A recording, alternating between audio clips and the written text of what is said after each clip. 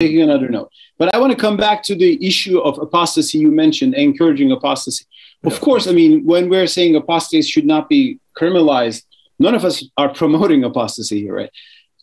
And by the way, my contention is that, my observation is that we are having apostasy precisely because of the people who want to kill apostates. Right. I mean, this coercive understanding of Islam. I've written a few articles. I mean, what I write in the New York Times and elsewhere, a few times I wrote that today Iran is the #1 country that produces ex-Muslims. Right. Mm-hmm. People from, people who become Christians from Islam or pure atheists. Mm-hmm. Very hostile too. I mean, many years ago, I was in a taxi in Boston and I saw the driver and his name was Muhammad something. I said, "Oh, assalamu alaikum, brother." And he said, "I don't speak that language." I said, "Oh, sorry, like what happened?" Then he told me his story. His father was a bureaucrat in the Shah regime, and then he was tortured and killed. And he said, "This is what Islam did to my father." I said, it's not Islam, but the Islamic Republic of Iran. But when do these things become conflated, right? His reaction to the regime, oppressive regime, turned into the religion itself. I mean, that one reason I think we should figure out these freedom issues. One which you and I think, are very much similar. I mean, on apostasy, on blasphemy, I don't know what you think about that too. But I think by taking Quranic principles like La ikraha fid-din, to your religion, to me mine, and by reviving the Meccan verses that were abrogated, we can have a non-coercive understanding of Islam, which will be much better for the future of our faith. Because I think if we are losing people, it's not because we are not coercing people. It's quite the contrary. There's a lot of coercion done in the name of Islam. Yeah. I agree. I think that, I believe, we're about 95% in agreement, right? Cause see, that's a lot. Again, unless I'm misunderstanding you, with regard to how far you want to take freedom, right? In other words, as a value, as a side. I can say a few things on that. Because I don't believe anyone believes in absolute freedom. Right? Anyone should have the absolute freedom to speak, the absolute freedom to to follow their conscience. Right? I don't think anyone, even though that's what we preach, right, in the West, right? We're told in the West, right? I don't believe that anyone truly believes that. We believe everyone has a limit, right? Yes, I don't believe that a non-Muslim who disparages the Prophet ﷺ should be killed, right? Even though, of course, we do find this in our tradition. However, I don't believe that it should be okay for someone to disparage the Prophet or any other prophet, right? I think that it should be discouraged in certain ways. There should be some type of disincentive against those type of things. In the same way, there should be disincentive against speech which is insightful. That you understand. So I'm there with regard to yes, the threat of execution doesn't encourage faith. If that person dies a non-Muslim who was once a Muslim and he leaves Islam, and you kill them in the state of kufr, then what was really the point? What benefit came from that, right?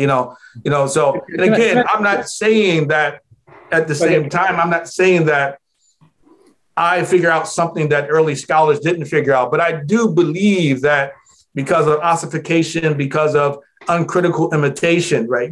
Taking to an extreme.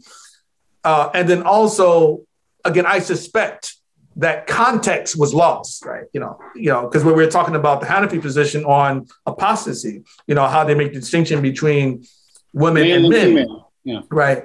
Once again, this is sort of like just a digression slightly, is that the Hanafi position about women as opposed to men is really a scripture-based argument, right? Rather than a rational argument, right? Because there's a hadith that says, don't kill women and children. That's the famous hadith. Only those who fight against you. And so they say, so here in this case, that becomes an exception, just takhsis al-am, right? So the hadith about killing those who change their religion or their life path. That is limited, takhsis, right?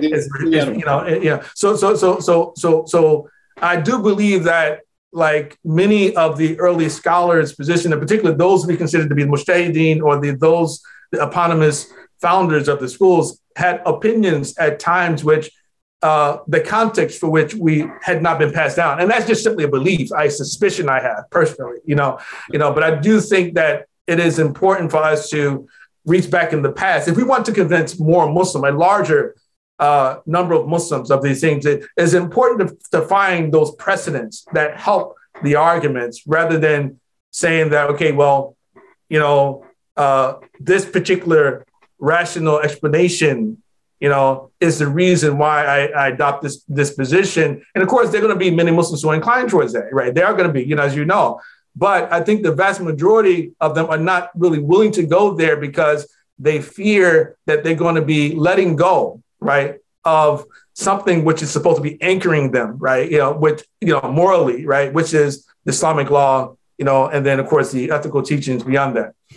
Well, I agree with you to a great extent. And that's why in the chapters about freedom in my book, like blasphemy, apostasy, and religious policing, hisba, the three issues that I discuss, I go to textual issues. I look into what the Quran says, what the Hadith or the Sirah says. And for example, on blasphemy, there are stories of poets, like Ka'b bin Ashraf or people like that who were executed, and they're taken as basis for blasphemy as well. They didn't just blaspheme, but they also incited war against the community. Right. So it's not just that, where there are other cases where Prophet was reviled, but he forgave them or he didn't attack them, So why don't we take them as an example? By the way, Ibn Taymiyyah has an interesting argument on that, which is quoted in Pakistani courts. He says, the Prophet had the right to forgive insults to himself, but we cannot.